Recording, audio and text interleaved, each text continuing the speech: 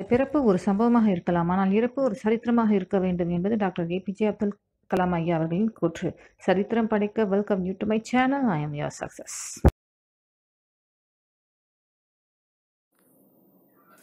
Okay friends, good morning. இன்னைக்கு நம்ம பார்க்க போகிறது 10th standard maths unit 1ல relations and ஃபங்க்ஷனில் எக்ஸசைஸ் 1.4. இதுக்கு 1.3 எக்ஸசைஸ் முடிச்சிருக்கோம். இப்போ நம்ம வந்து 1.4ல ஃபர்ஸ்ட் சம் பார்க்க போகிறோம். Determine whether the graph given below represent functions. Give the reason for your answers concerning each graph. என்ன சொல்லியிருக்காங்க, உங்களுக்கு வந்து 4 கிராஃப் கொடுத்துருக்காங்க. அந்த கிராஃப் வந்து ஃபங்க்ஷனை ரெப்ரசன்ட் பண்ணுதான்னு கேட்டிருக்காங்க. சார்பு, ஃபங்க்ஷன்னா சார்பு கொடுத்துருக்க கிராஃப் வந்து சார்பா அப்படின்னு கேட்டிருக்காங்க. அப்படி எந்த சார்பு அப்படின்னு நம்ம கண்டுபிடிக்கணும், அதுக்கு ரீசன் எழுதணும். ஓகேவா ஃபங்க்ஷன்? ஓகேவா ஸ்டூடெண்ட்ஸ், போகலாமா? ஓகே ஃப்ரெண்ட்ஸ், இதுதான் ஃபர்ஸ்ட் சம். உங்களுக்கு கொடுத்துருக்க ஃபர்ஸ்ட் கிராஃப். ஸோ இந்த ஃபர்ஸ்ட் கிராஃப் எப்படி இருக்குன்னு பாருங்க. ஒரு கர்வ் இருக்கா? ஸோ இதுதான் உங்களுக்கு ஃபர்ஸ்ட் கிராஃப். இந்த மாதிரி கிராஃப் கொடுத்து இது ஃபங்க்ஷனான்னு கேட்டிருக்காங்க. ஸோ அது ஃபங்க்ஷனா இல்லையான்னு நம்ம இப்போ கண்டுபிடிக்க போகிறோம். எப்படி கண்டுபிடிக்கிறது? ஜஸ்ட் வெர்டிக்கல் லைன் போட்டு தான் நம்ம இதை கண்டுபிடிக்க போகிறோம். கண்டுபிடிக்கலாமா? ஓகே ஃப்ரெண்ட்ஸ், நம்ம வெர்டிக்கல் லைன் டெஸ்ட்டை பற்றி நம்ம ஏற்கனவே லாஸ்ட் செக்ஷனில் பார்த்துருக்கோம். அதை வந்து இப்போ நம்ம அதை இதில் யூஸ் பண்ண போகிறோம். பார்க்கலாமா?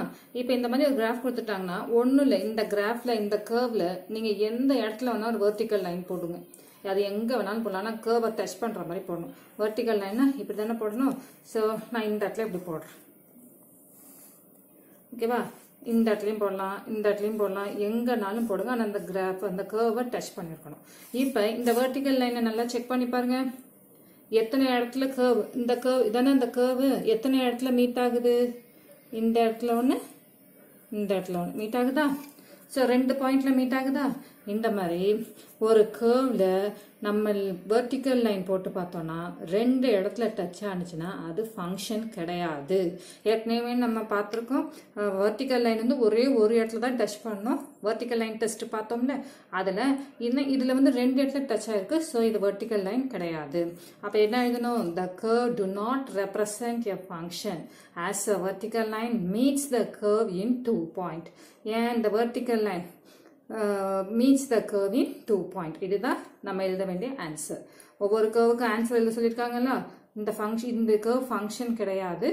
ஏன்னா இதோட வெர்டிக்கல் லைன் வந்து 2 இடத்துல டச் ஆகுது.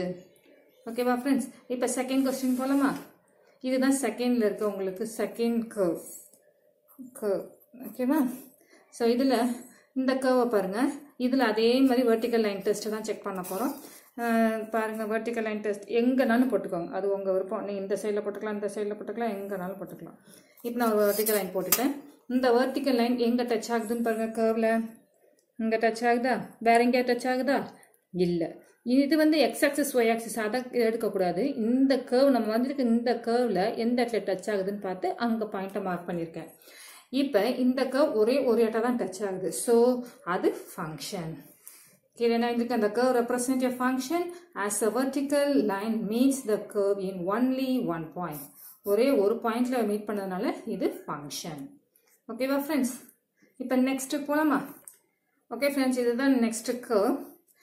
இது வந்து தேர்ட். ஓகேவா? இந்த கர்வ்ல பாருங்க, இதுதான் கர்வ். இதில் ஒரு வெர்டிக்கல் லைன் போடுமா? ஸோ வெர்டிக்கல் லைன் போடலாம், அதே தான். எங்கனாலும் அந்த கர்வ் கட் பண்ணுற மாதிரி வெர்டிக்கல் லைன் போடுங்க. இந்த இடத்துல பாருங்கள், இந்த வெர்டிக்கல் லைனை எத்தனை இடத்துல கட் ஆகுது? இங்கே ஒரு இடத்துல கட் ஆகுது, இங்கே ஒரு இடத்துல கட் ஆகுது, இந்த இடத்துல ஒரு இடத்துல கட் ஆகுது. ஸோ இந்த கர்வை பொறுத்த வரைக்கும் வெர்டிக்கல் லைன் 3 பாயிண்ட்ல கட் ஆகுது. Therefore, the curve do not represent a function because vertical line meets the curve in 3 point. இதில் 3 பாயிண்ட் இருக்கா, அதனால இது கர்வ் கிடையாது. ஓகேவா ஃப்ரெண்ட்ஸ்? இப்போ லாஸ்ட் கர்வ் பார்ப்போமா? லாஸ்ட் கிராஃப் பார்ப்போமா? இதான் 4th கிராஃப். பாருங்க, இதில் இதுதான் கர்வ். இந்த கர்வ் இப்போ வெர்டிக்கல் லைன் டெஸ்ட் பார்ப்போமா? இந்த கர்வுக்கு இப்போ போட்டாச்சு. இப்போ இந்த வெர்டிக்கல் லைன் எந்த இடத்துல டச் ஆகுதுன்னு பாருங்க. இந்த இடத்துல கட் ஆகுது. ஸோ இந்த ஒரே ஒரு பாயிண்ட்ல தானே கட் ஆகுது. அப்போ இது function. The curve represents a function as as a vertical line meets the curve in only one point. புரியுதா? ஒரே ஒரு பாயிண்ட்ல இருக்கிறதுனால இது என்னவாயிடுச்சு? ஃபங்க்ஷன் ஆயிடுச்சு. ஓகேவா ஃப்ரெண்ட்ஸ்? ரொம்ப சிம்பிளானதா. இந்த மாதிரி உங்களுக்கு கிராஃப் கொடுத்து ஃபங்க்ஷன் ரெப்ரசென்ட் என்ன ஃபங்க்ஷன் இல்லையான்னு ரெப்ரசென்ட் பண்ண சொன்னாங்கன்னா இந்த மாதிரி ஒரு வெர்டிகல் லைன் டெஸ்ட் போட்டு ரெப்ரசென்ட் பண்ணிடலாம். ஓகேவா ஃப்ரெண்ட்ஸ்? ஓகே, நெக்ஸ்ட் क्वेश्चन போலாம். Okay friends, இப்போ second sum போலாம். Let f such that a tends to b be a function defined by f of x is equal to x by 2 minus 1. இதுதான் கொடுத்திருக்க function where a is equal to set of 2, 4, 6, 10, 12. b is equal to set of 0, 1, 2, 4, 5, 9. ஓகேவா? a and b ரெண்டு set கொடுத்துட்டாங்க. represent f by function எப்படி represent பண்ண சொல்லிருக்காங்க? 4 கேட்டகரியில represent பண்ண சொல்லிருக்காங்க. செட் ஆஃப் ஆர்டர் பேர், டேபிள், ஏரோ டயக்ராம், கிராஃப். ஓகேவா ஃப்ரெண்ட்ஸ்? போலாமா? இப்போ கொடுத்துருக்க ஃபங்க்ஷனை யூஸ் பண்ணி நம்ம இந்த இதெல்லாம் கண்டுபிடிக்க போறோம். ஏ செட்டு பி செட்டையும் யூஸ் பண்ணி கிராஃப் எல்லாத்தையும் கண்டுபிடிக்கலாமா? வாங்க. ஃபர்ஸ்ட் கொடுத்துருக்க ஏ செட்டையும் பி செட்டையும் எழுதிக்கோங்க. நீட்டாக எழுதிக்கோங்க. எழுதிட்டு f of x is equal to x by 2 minus 1. இதுதான் உங்களுக்கு கொடுத்துருக்க ஃபங்க்ஷன். டிஃபைன் பண்ண ஃபங்க்ஷன் இதுதான், x by 2 minus 1. இப்போ xக்கு பதிலாக இதான உங்களுக்கு x, இது y. செட்டு a b தான், ஆனால் நீங்கள் x டேர்ம் இது y டேர்ம் இது x, இது y வந்து f of xன்னு சொல்லலாம். ஓகேவா? ஸோ இப்போ xக்கு பதிலாக 2ன்னு எடுத்துக்கிட்டோம். அப்போ f of x என்னவாகும்? x இருக்கிறதுல 2 போடுங்க. சிம்பிள். இந்த x இருக்கிறதுல 2 போடுங்க. அப்போ இந்த x 2 ஆயிடும். 2 by 2 minus 1. 2 by 2 1 ஆயிடுமா? So 1 minus 1 is equal to 0. அப்போ x 2 வந்துச்சுன்னா f of x என்னவாயிடுது? 0. Next x is equal to 4ன்னு போட்டிங்கன்னா f of 4 is equal to 4 by 2 minus 1. 4 by 2 not 2. Therefore 2 minus 1 is equal to 1. 4 போட்டா என்னாயிடுச்சு? 1. அதே மாதிரி 6 போட்டா 6 by 2 minus 1. So 6 by 2 na 3 minus 1 which is equal to 2. அதே x is equal to 10 போட்டோம்னா f of 10 is equal to 10 by 2 minus 1 which is equal to 5 minus 1 which is equal to 4. Last x is equal to 12 போடுறோம். 12 போட்டோம்னா f of 12 is equal to 12 by 2 minus 1 where 6 minus 1. 12 2 அடிச்சா 6 வந்துச்சா? 6 minus 1 equal to 5. புரிஞ்சுச்சா friends? இது வந்து x term வந்து f of x substitute பண்ணி y term அதாவது f of x கண்டுபிடிச்சிட்டோம். இப்போ ஃபர்ஸ்ட் என்ன கேட்டிருக்காங்க? Set of ordered பேர்ஸ்ன்னு கேட்டிருக்காங்களா? அதான் இப்போ கண்டுபிடிக்க போகிறோம். செட் ஆஃப் ஆர்டர்டு பேர்னா தமிழில் வரிசை ஜோடிகளின் கணம். ஓகேவா ஃப்ரெண்ட்ஸ்? வரிசை ஜோடிகளின் கணம் எதுவுமா? செட் ஆஃப் ஆர்டர்டு பேர். எப்படி எழுதணும்? f is equal to set of இது x, y தானப்பா. ஸோ xக்கு 2 போட்டோம்னா yக்கு 0, xக்கு 4 போட்டோம்னா yக்கு 1. அப்போ 2, 0, 4, 1, 6, 2, 10, 4, 12, 5. கண்டுபிடிச்சாச்சா? இதுதான் ஆர்டர்டு பேர். ஓகேவா? இப்போ ஓகே ஃப்ரெண்ட்ஸ், இப்போ செகண்ட் சப்டிவிஷன் போகலாம். அட்டவணை அதாவது டேபிள். அட்டவணைனா என்னப்பா? டேபிள் கண்டுபிடிப்போமா? ஓகே, இப்போ டேபிள்னா ஏற்கனவே சொல்லியிருக்கேன். எக்ஸ் டேர்ம்லாம் மேலே எழுதணும், எஃப் ஆஃப் எக்ஸ்லாம் கீழே எழுதணும். அதை ஒரு டேபிள் ஃபார்மில் எழுத போகிறோம். அவ்வளோதான். நம்ம எக்ஸ் சப்ஸ்டியூட் பண்ண டேர்ம்லாம் அதில் இருக்கா? நம்ம எஃப் ஆஃப் எக்ஸ் கண்டுபிடிச்ச டேர்ம்லாம் அதில் இருக்கா? அவ்வளோதான். ஓகேவா? இதுதான் டேபிள். நெக்ஸ்ட் பாருங்க, அம்புக்குறி படம் அதாவது ஏரோ டயக்ராம். இது உங்களுக்கு ஏற்கனவே ரிலேஷனில் பார்த்துருப்பீங்க. அதே தான். இது ஃபுல்லாக ஏ செட்டில் உள்ள எலமெண்ட் எல்லாம் எழுதிருக்கீங்க, பி செட்டில் உள்ள எலமெண்ட் இது எல்லாமே. இப்போ எஃப் ஆஃப் எக்ஸ் கண்டுபிடிச்சிங்களா? எதுக்கு? 2 சப்ஸ்டியூட் பண்ணி 0ன்னு வந்துச்சா? ஸோ அது 4 சப்ஸ்டியூட் பண்ணி 1ன்னு வந்துச்சா? ஸோ அப்படி ஏரோ மார்க்கில் ஏரோ டயக்ராமில் மார்க் பண்ணுங்க. மேப்பிங் மார்க் பண்ணியாச்சு. இப்போ இதில் வந்து இந்த 9 மட்டும் லெஃப்ட் ஓவராக இருக்குது, விட்டு போயிருக்கு. ஸோ ஓகே ஃபைன், இது மட்டும் இப்படியே விட்டுருங்க. ஏன்னா இந்த இதை சப்ஸ்டியூட் பண்ணும்போது 12 சப்ஸ்டியூட் பண்ணும்போது 5 வரைக்கும் தான் வருது. இதில் வேற நம்பர் இல்லை சப்ஸ்டியூட் பண்ணுறதுக்கு, இது வர்றதுக்கு. ஓகேவா?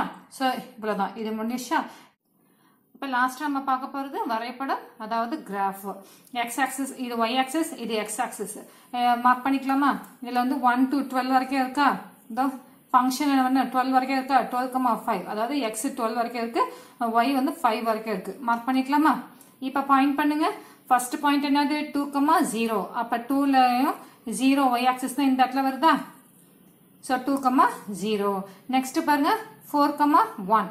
அப்போ 4 இங்க இருக்கு, இது 1 இங்க இருக்கு. எதுனா இந்த பாயிண்ட் 4,1. நெக்ஸ்ட் பாருங்க 6,2. அப்போ எக்ஸ் ஆக்சிஸில் 6ம் ஒய் ஆக்சிஸில் 2னா இந்த இடம் மார்க் ஆகுது 6,2. நெக்ஸ்ட் 10,4 எக்ஸ் ஆக்சிஸில் 10ம் ஒய் ஆக்சிஸில் 4ம் இங்கே இருக்கா இந்த இடத்துல வருதா. நெக்ஸ்ட் 12,5 எக்ஸ் ஆக்சிஸில் 12ம் ஒய் ஆக்சிஸில் 5ம் வந்துட்டா. அவ்வளோதான். இப்போ இவ்வளோதான் கிராஃப் ஷீட்டில் மார்க் பண்ணுறது. ஓகேவா ஃப்ரெண்ட்ஸ், இதோட இந்த சம் முடியுது. நெக்ஸ்ட் சம் பார்க்கலாம். Third sum. Okay, third sum பாருங்க. Let f from a to b be a function. அதாவது function என்ன சார்பு.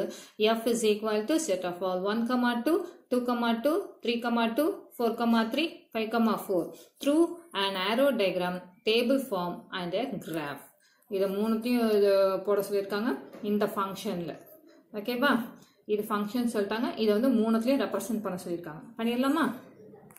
ஃபஸ்ட்டு கொடுத்துருக்க ஃபங்க்ஷன் எடுத்து எழுதிக்கோங்க. அதுக்கப்புறம் அம்புக்குறி படம், அதாவது என்னது ஆரோ டயக்ராம் போடலாமா? ஆரோ டயக்ராம் போடுறதுக்கு ஃபஸ்ட்டு 2 செட்டு, ஏ செட்டு பி செட்னு எடுத்துருக்கோம். ஸோ இதுதான் ஏ செட்டு, இதுதான் பி செட்டு. ஓகேவா, இப்போ ஏ செட்டில் என்னென்ன இருக்குதுன்னு பார்த்தீங்கன்னா இது ஃபர்ஸ்ட்டில் இருக்கிறது எல்லாமே ஏ தானே. இந்த 1 2 3 4 5 எழுதியாச்சா. செகண்டில் இருக்கிறது பாருங்க 2 2 2 மூணுக்குமே ஒரே 2, அப்போ ஒரே ஒரு 2 போட்டுக்காங்க. இங்கே 3 4 போட்டாச்சா. இப்படி தான் இங்கே பிரித்து எழுதணும். ஸோ ஃபங்க்ஷனில் ஃபர்ஸ்ட்டில் இருக்கிறது ஏ செட்டில் இருக்கிற எலிமெண்ட்டு, செகண்டில் வர எலிமெண்ட் வந்து பி செட்டில் உள்ள எலிமெண்ட்டு. ஓகேவா, புரிஞ்சிச்சா? இது ஏ இது பி. இப்போ போட்டாச்சு. இப்போ அம்புக்குறி போடுங்க, அதாவது ஆரோ மேப்பிங் போடுங்க. இப்போ 1லேருந்து 2க்கு தானேப்பா போட்டாச்சு. Next 2 to 2, 3,2, 4,3, 5,4. ஓகேவா ஃப்ரெண்ட்ஸ், இப்போ பாருங்க 1 2 3 மூணுமே 2ல் தான் மீட் ஆகுது. ஏன்னா இங்கே மூணுக்குமே 2 2 2ன்னு போட்டிருக்காங்க. ஓகேவா, இவ்வளோதான். மேப்பிங் முடிச்சிடுச்சா? மேப்பிங் முடிச்சதுக்கப்புறம் இந்த ஏரோ மார்க் போட்டுருங்க. அதனால தான் இந்த ஏரோ டயக்ராம்னு வருது. ஓகேவா, நெக்ஸ்ட் அட்டவணை போட போகிறோம். அட்டவணைனா என்ன பார்த்தோம்? டேபிள். அதே மாதிரி தான் 2 பாக்ஸ், இப்படி ஒரு பாக்ஸ் போட்டு மேலே எக்ஸு கீழே எஃப் ஆஃப் எக்ஸ் போட்டுடலாமா?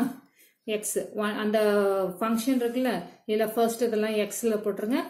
செகண்ட் எல்லாம் ஒய்யா, ஒய்னா என்னது ஆட்டோமேட்டிக்காக எஃப் ஆஃப் எக்ஸா. ஸோ கீழே வந்து ஒயில் போட்டாச்சு.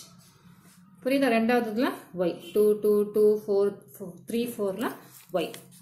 அவ்வளோதான், டேபிளும் முடிஞ்சிச்சு. லாஸ்ட்டாக வரைபடம், அதாவது கிராஃப். இதுக்கு அதே ஃபங்க்ஷன் தான். ஃபர்ஸ்ட்டு 1,2 2,2 3,2 4,3 5,4 இருக்கா. இப்போ 1,2னா என்ன அர்த்தம்? எக்ஸ் ஆக்சிஸில் 1ம் ஒய் ஆக்சிஸில் 2ம். அப்போ இங்கே வந்துருமா 1,2. நெக்ஸ்ட்டு 2,2 எக்ஸ் ஆக்சிஸில் 2 ஒய் ஆக்சிஸில் 2 இங்கே வந்துடுச்சா. நெக்ஸ்ட்டு 3,2 எக்ஸ் ஆக்சிஸில் 3 ஒய் ஆக்சிஸில் 2 இங்கே வந்துருமா. ஸோ அடுத்தது என்ன வருது? 4,3 4,3 தானேப்பா. எக்ஸ் ஆக்சிஸில் 4 ஒய் ஆக்சிஸில் 3, அப்போ இங்கே வருது பாயிண்ட்.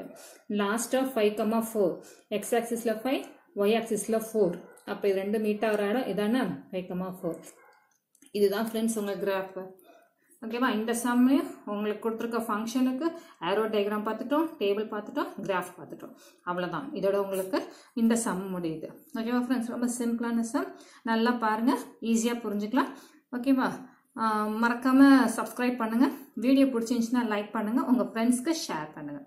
ஓகேவா ஃப்ரெண்ட்ஸ், பாய். நெக்ஸ்ட் செக்ஷனில் பார்க்கலாம். பாய்.